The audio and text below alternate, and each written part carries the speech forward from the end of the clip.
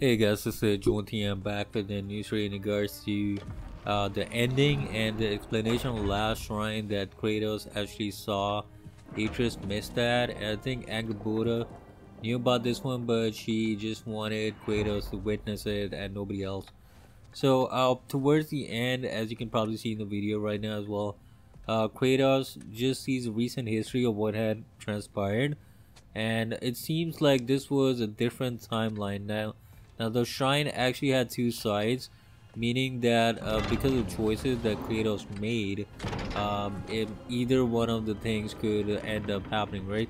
So this is the second part of the prophecy, or the second direction of the prophecy here.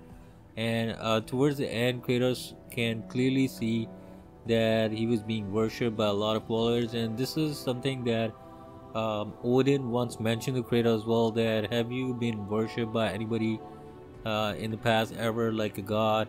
They really worship you. So it seems like that kind of thing is going to happen to Kratos, but he has to do some good deeds in order to get there as well. But it seems like people will be, worshipping him or something like that as a god as well, which is going to be like a good thing or a good ending for Kratos as well. So this is what the meaning of this small shrine and the prophecy is.